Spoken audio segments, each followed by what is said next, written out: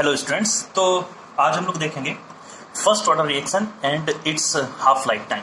ठीक है, तो ये केमिकल काइनेटिक्स का एक बहुत ही इंपॉर्टेंट आपका हेडिंग होता है कि फर्स्ट ऑर्डर रिएक्शन का एनालिसिस और उसके बेस्ड जो भी इंपॉर्टेंट कॉन्सेप्ट होते हैं उसको भी हम लोग पढ़ेंगे। ठीक है, तो अगर आपको बोला जाए फॉर एग्जाम्पल कि मान के चलो कि ये आपका कोई भी रिएक्टेंट है, लेट दिस रिएक्टेंट बी ए, तो अगर आपका ये रिएक्टेंट आपको प्रोडक्ट में कन्वर्ट हो रहा है, ठीक है, और आपको बोला जाए अगर कि ये आपका जो रिएक्शन है, ये आपका रिएक्शन फर्स्ट ऑर्डर रिएक्शन है, तो इसका आप अगर रेट एक्सप्रेशन लिखोगे तो रेट एक्सप्रेशन क्या हो जाएगा, रेट इज इक्वल टू के into concentration of A to the power 1। और वैसे अगर ये सेकेंड ऑर्डर आता ए पे पावर 2 होता, अगर ये जीरो ऑर्डर रिएक्शन होता तो ए पे पावर क्या होता, 0 होता।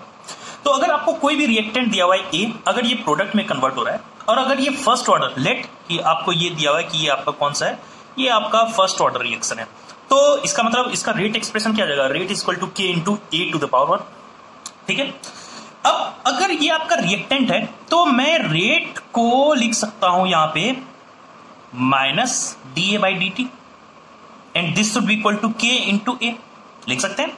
क्यों? क्योंकि रेट जो आपका यहां पे डिफाइंड होगा, रेट हम लोग डिफाइन करेंगे कि ए किस स्पीड से आपको डिसअपियर हो रहा है, और डिसअपियरेंस ऑफ ए को हम लोग डिनोट करते हैं minus D A by D T से। तो ये minus D A by D T जो आपको दिखाएगा यहां पे, ये शो करेगा कि आखिर आपको इस रिएक्शन का रेट क्या है। ठीक है, तो अगर मैं इसको थोड़ा सा सिंप्लीफाई अगर मैं यहां पे करूं तो मैं यहां पे लिख सकता हूं इसको कि D A divided by A is equal to minus के इंटू डी टी, लिख सकते हैं यहां पे। ठीक है, अब यहां पे मैं कुछ आपको एक इनिशियल कंडीशन दे रहा हूं, मान के चल रहा हूं कि जब t इक्वल टू 0 होगा, t इक्वल टू 0 होगा मींस इनिशियल कंडीशन, उसमें रिएक्टेंट का आपको जो वैल्यू होगा वो होगा ए नॉट। ठीक है, उसमें रिएक्टेंट ए जो है इसका इनिशियल वैल्यू आपको क्या है, ए नॉट। तो अगर आपको ये एक्सप्रेशन यहां पे है, अब इसको सॉल्व करने के लिए मैं क्या करूंगा, बोथ साइड इंटीग्रेट करूंगा। ठीक है, और इंटीग्रेट करूंगा तो अब मुझे यहां पे लिमिट लोअर और अपर लिमिट पुट करना होता है। तो अगर मैं यहां पे देखूं ए का इनिशियल लिमिट क्या होना चाहिए, 0, ए 0, और ए का किसी इंस्टेंट पे इसका कंसंट्रेशन होगा आपका ए, और टाइम का अगर लिमिट रखूं तो 0 टू टी वेरी कर रहा है।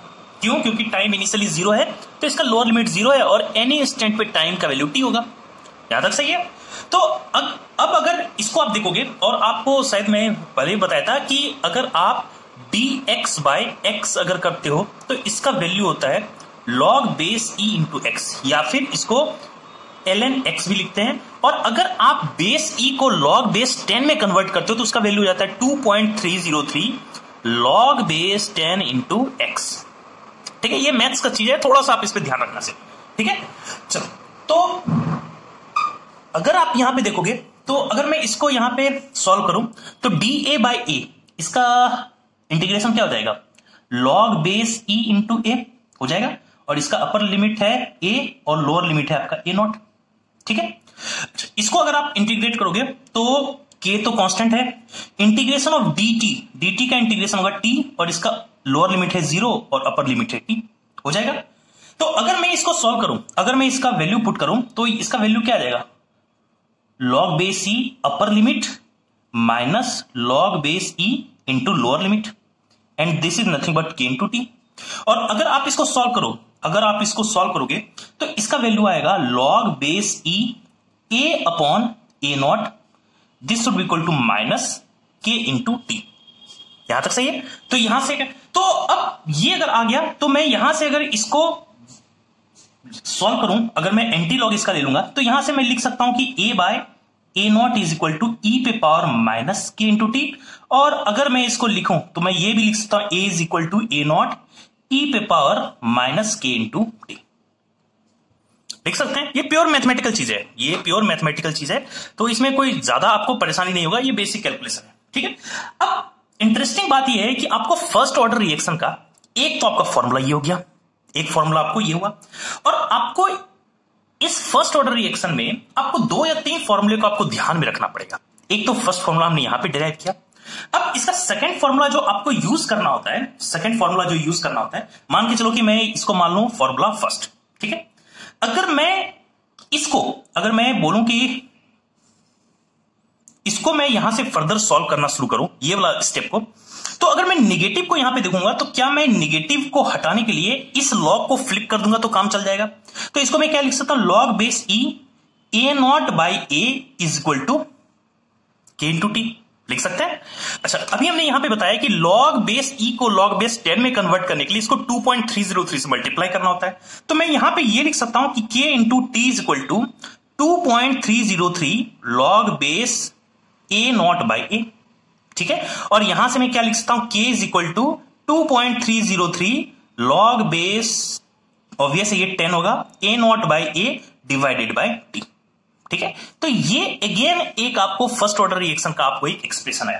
तो देखो मैं आपको क्या बोल रहा हूं कि ये फर्स्ट ऑर्डर रिएक्शन के 2 या 3 एक्सप्रेशन अलग अलग फॉर्म में हम लोग रिप्रेजेंट कर सकते हैं। एक तो फॉर्म ये हो गया a is equal to A not ई पे पावर माइनस के टी।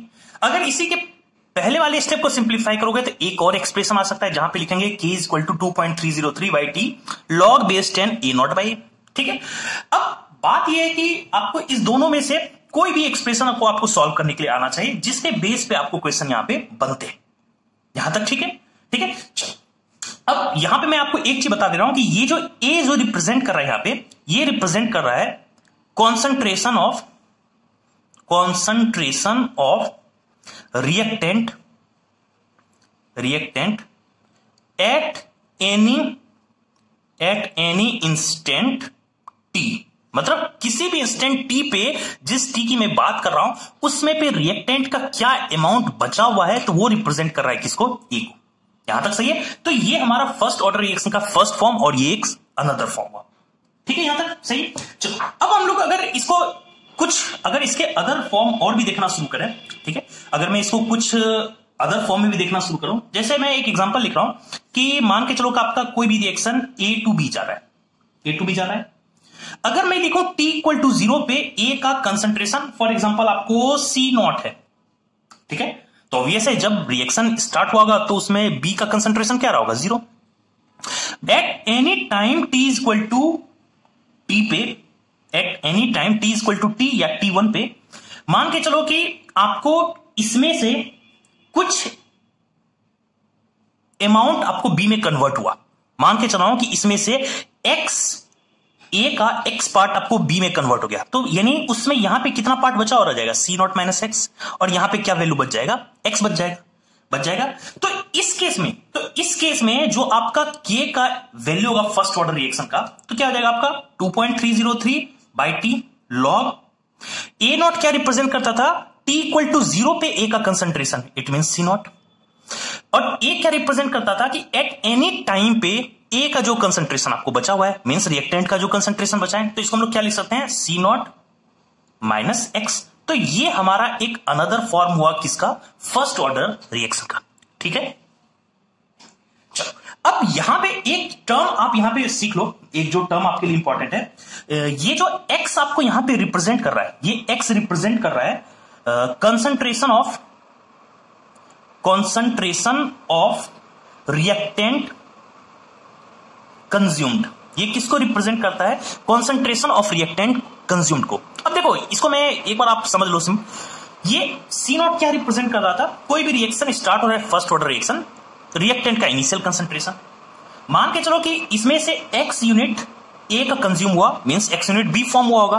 तो एक्स यूनिट अगर कंज्यूम हुआ तो टी इक्वल टू T1 पे आपको रिएक्टेंट का कितना अमाउंट बचा हुआ होगा, सी नॉट माइनस एक्स, ठीक है। और उस बेसिस पे अगर आप के का एक्सप्रेशन लिखोगे तो क्या लिख सकते हो, 2.303 by T log A not means reactant का initial concentration C not, concentration of reactant at any time means concentration of reactant at any time T1 आपको क्या दिया हुआ है, सी नॉट माइनस एक्स, तो ये सी नॉट माइनस एक्स और ये टाइम आपको क्या है, T1। यहां तक सही है। तो ये आपको कुछ एक्सप्रेशन आपको समझ में आना चाहिए कि ये एक्स किस चीज को रिप्रेजेंट करता है। यहां तक सही है। अच्छा, ये एक्स को हम लोग, अगर आप ध्यान देना, सबसे ज्यादा आपको जो प्रॉब्लम होगा प्रॉब्लम सॉल्व करने में, यही आपको एक्स के कारण होता है, तो इसको थोड़ा सा ध्यान रखने की जरूरत है आपको क्वेश्चन सॉल्व करने में, ठीक है। चलो अब अगर यहां तक हमने इसको देख लिया तो अब हम लोग देखना शुरू करेंगे सबसे पहले कि ग्राफ जो कि फर्स्ट ऑर्डर रिएक्शन से एसोसिएटेड होता है। तो हम लोग नेक्स्ट हेडिंग डालेंगे, graph of first order reaction.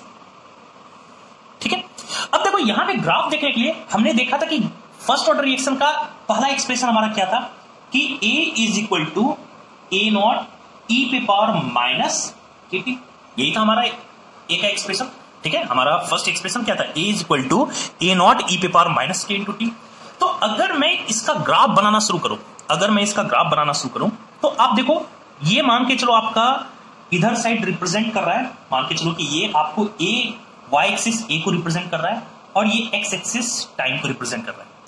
तो साफ आपको दिख रहा है कि जब टी का वैल्यू 0 होगा तो उसमें ए का वैल्यू क्या होगा, ए नॉट, यानी जब टी का वैल्यू 0 होगा, टी इक्वल टू 0, ए का वैल्यू क्या होगा, ए नॉट। जैसे जैसे टाइम बढ़ेगा ये एक्सपोनेंशियली डिक्रीज होगा, यानी इसका ग्राफ कैसा हो जाएगा, कुछ ऐसा इसका ग्राफ होता जाएगा। तो ये हमारा फर्स्ट ग्राफ हुआ किसके बीच में, concentration of reactant at any instant T, इसके बीच में विथ रिस्पेक्ट टू टाइम। तो यहां पे ये दिख रहा है कि रिएक्टेंट का कंसंट्रेशन टाइम के साथ आपको क्या होता है, एक्सपोनेंशियली वो डिक्रीज होता है। तो ये हमारा फर्स्ट ग्राफ था ए और टी के बीच में, यहां तक सही है। अब हमारा एक और हमने अभी एक्सप्रेशन जस्ट देखा था, हमने यहां पे ये देखा था एक्सप्रेशन कि 2.303 log A not bye A, this is nothing but के इंटू टी, ये हमने देखा था।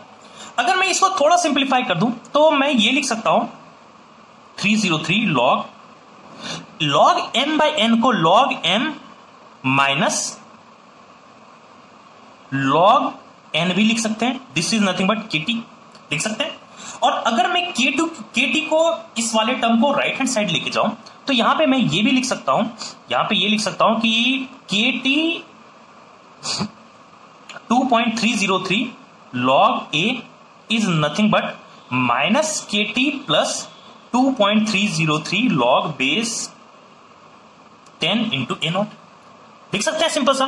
ठीक है, और अगर मैं 2.303 से ओवरऑल डिवाइड कर दूं तो मैं यहां पे ये लिख सकता हूं कि log base 10a is equal to minus kt bye 2.303 plus log base 10 into A not लिख सकते हैं।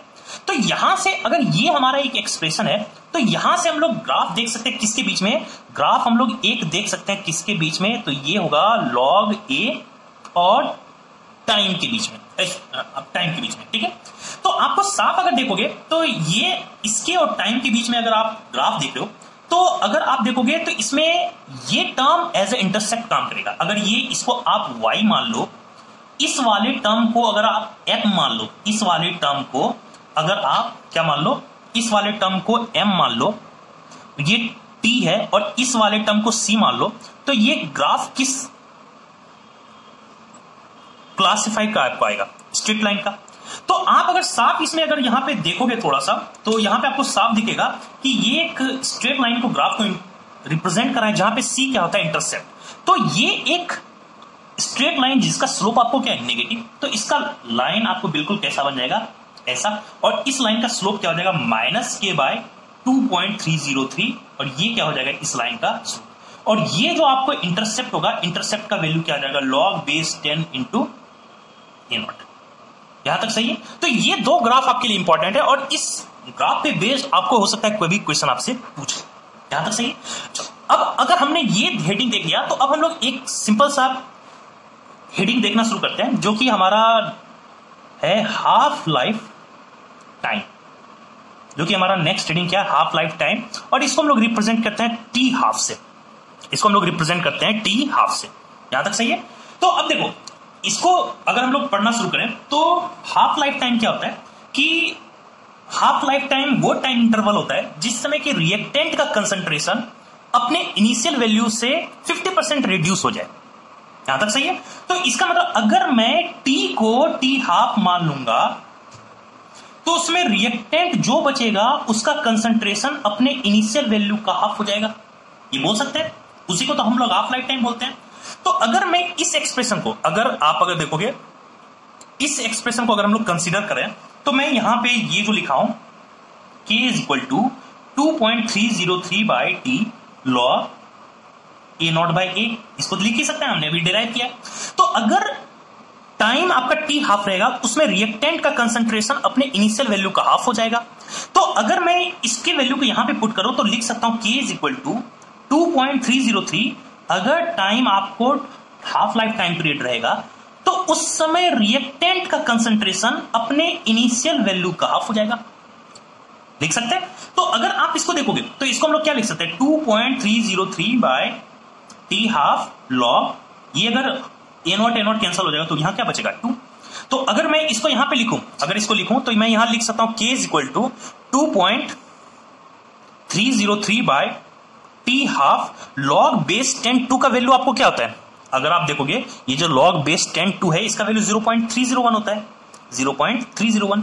और अगर आप इसको सॉल्व करोगे तो इसका वैल्यू क्या आ जाएगा 0.693 डिवाइडेड बाय टी हाफ। तो ये एक इंपॉर्टेंट कंक्लूजन होता है कि T half for first order reaction is nothing but 0.693 divided by T. यहां तक सही है। तो यहां पे दो इंपॉर्टेंट कंक्लूजन जो आपको ध्यान में देना है, सबसे पहला चीज क्या कि T half is inversely proportional to rate constant for first order. And second चीज, क्या आपका टी हाफ रिएक्टेंट के कंसंट्रेशन पे डिपेंड कर रहा है क्या, नहीं कर रहा है। तो यहीं पे T half is independent of concentration of reactant, ठीक है। और ये बहुत बार आपके जेई और नीट में ये क्वेश्चन पूछा गया है। तो आपको ध्यान क्या रखना है, सबसे पहले फर्स्ट ऑर्डर के केस में हाफ लाइफ टाइम पीरियड का एक्सप्रेशन ये होगा। दूसरा चीज यहां पे कंक्लूजन क्या कि half life time period rate constant के इनवर्सली प्रोपोर्शनल होता है। और उससे भी इंपॉर्टेंट चीज कि फर्स्ट ऑर्डर के केस में half life time period reactant के कंसंट्रेशन पे डिपेंड नहीं करता है। तो यही आपको सेकंड पॉइंट है, half life time is independent of concentration of reactant. तो ये दो पॉइंट ध्यान रखना, और ये फॉर्मूला चूंकि हाफ लाइफ टाइम से ये क्वेश्चन पूछे आते हैं, ठीक है। तो यही आपको फर्स्ट ऑर्डर का सिंपल सा डेरिवेशन, उसके कुछ इंपॉर्टेंट ग्राफ्स जो हमने देखा, उसके बाद हम लोग ने देखा कि हाफ लाइफ टाइम पीरियड का क्या एक्सप्रेशन होता है और उसको हम लोग कैसे फाइंड आउट करते हैं। तो हम लोग नेक्स्ट लेक्चर में अब हम लोग फर्स्ट ऑर्डर रिएक्शन के कुछ प्रॉब्लम्स के साथ मिलेंगे। तो आप इस पूरे डेरिवेशन को एक बार रिव्यू करो, इसको आप समझने की कोशिश करो। नेक्स्ट लेक्चर में हम लोग प्रॉब्लम के साथ मिलते हैं। Okay, thank you.